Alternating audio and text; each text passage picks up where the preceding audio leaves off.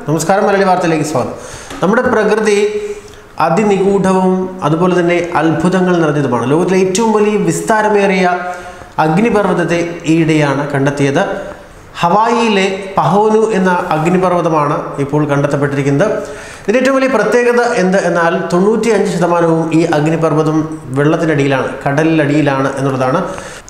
ഇത്രയും കാലം കരുതിയിരുന്നത് ഇതിന് തൊട്ട് സമീപത്തുള്ള മൗലാവയാണ് ഏറ്റവും വലിയ അഗ്നിപർവ്വതം എന്നായിരുന്നു. പക്ഷേ ഇപ്പോഴാണ് പഹാനുവിനെ കുറിച്ചുള്ള ഞെട്ടിക്കുന്ന വിവരങ്ങൾ പുറത്തു വന്നത്.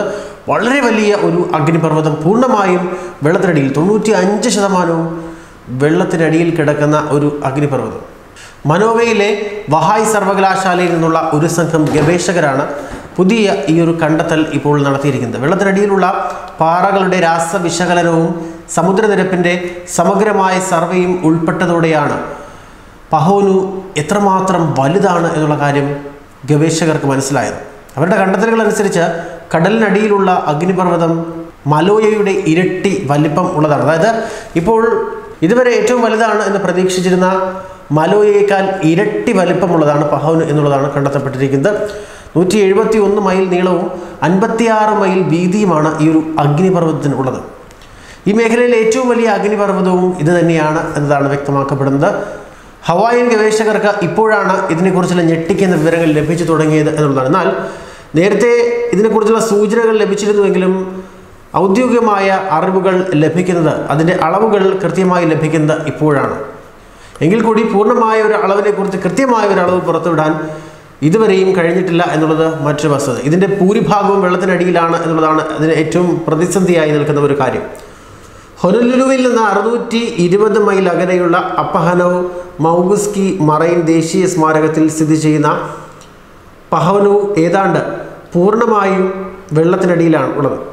170 അടി ഉയരമുള്ള 2 കൊടുമുടികൾ മാത്രമാണ് ഇപ്പോൾ വെള്ളത്തിന് മുകളിൽ കാണാൻ കഴിയുന്നത്. 1820 ഒരു അമേരിക്കൻ പര്യവേഷണ കപ്പലിൻ്റെ രേഖകളിൽ പാശ്ചാത്യർ ആദ്യമായി രേഖപ്പെടുത്തിയതിനു ശേഷം ഈ 2 ചെറിയ കൊടുമുടികളെയും ഗാർഡനർ പിനാക്കിൾസ് എന്നാണ് വിളിച്ചിരുന്നത്.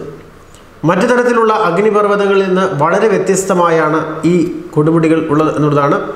ഷീൽഡ് അഗ്നിപർവ്വതങ്ങൾക്ക് താരതമ്യേന താഴ്ന്ന ഉയരവും വിസ്തൃതിയുമുള്ള ഉപരിതല വിസ്തീർണമുണ്ട്. ഇത് വൃത്താകൃതിയിലുള്ള ഷീൽഡ് ജീവിതത്തിൻ്റെ രൂപം നൽകുന്നു. മറ്റു തരത്തിലുള്ള അഗ്നിപർവ്വതങ്ങളെക്കാൾ വിശാലവും പരന്നതുമായ പ്രദേശത്ത് വ്യാപിക്കുന്ന ലാവയുടെ കൂടുതൽ ദ്രാവകമാണ് ഇത്തരം അഗ്നിപർവ്വതങ്ങൾ പുറത്തേക്ക് വമിക്കുന്നത്.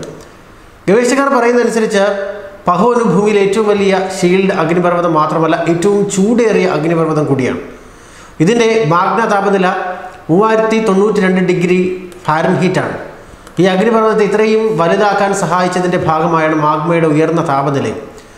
ഷീൽഡ് അഗ്നിപർവ്വതങ്ങളുടെ റാങ്കിങ്ങിൽ ഇത്തരത്തിലുള്ള വലിയ പുനരവലോകനം കണ്ട് ചിലർ ആശ്ചര്യപ്പെടുമെങ്കിലും ഭൂമിയുടെ സമുദ്ര ഭൂപ്രദേശം ഇപ്പോഴും എത്രത്തോളം നിഗൂഢമായി നിൽക്കുന്നു എന്നതിൻ്റെ തെളിവ് കൂടിയായി ഇതിനെ കണക്കാക്കപ്പെടുന്നു. റിംഗ് ഓഫ് ഫയർ എന്നാണ് ഈ ഒരു പ്രദേശം പ്രധാനമായും അറിയപ്പെടുന്നത്. ഏകദേശം 450 അഗ്നിപർവ്വതങ്ങൾ ഇവിടെ കുതിരപ്പടയുടെ ആകൃതിയിലുള്ള ബെൽറ്റിൻ്റെ നടുക്ക് സ്ഥിതി ചെയ്യുന്നു എന്നുള്ളതാണ്. തെക്കേ അമേരിക്ക, വടക്കേ അമേരിക്ക, കിഴക്കൻ ഏഷ്യ, ഓസ്ട്രേലിയ, ന്യൂസിലാൻഡ് എന്നീ തീരങ്ങളെ ഈ ബെൽറ്റ് പിന്തുടരുന്നുണ്ട് എന്നുള്ളതാണ്. ക്രിസ്റ്റൽ പ്ലേറ്റുകളുടെ കൂട്ടിയിടി മൂലമുണ്ടാകുന്ന അഗ്നിപർവ്വത ഭൂകമ്പ പ്രവർത്തനങ്ങൾക്ക് ഇത് പേരുകേട്ടത് കൂടിയാണ്. ന്യൂസ് ഡെസ്ക് മലയാളി വാർത്ത.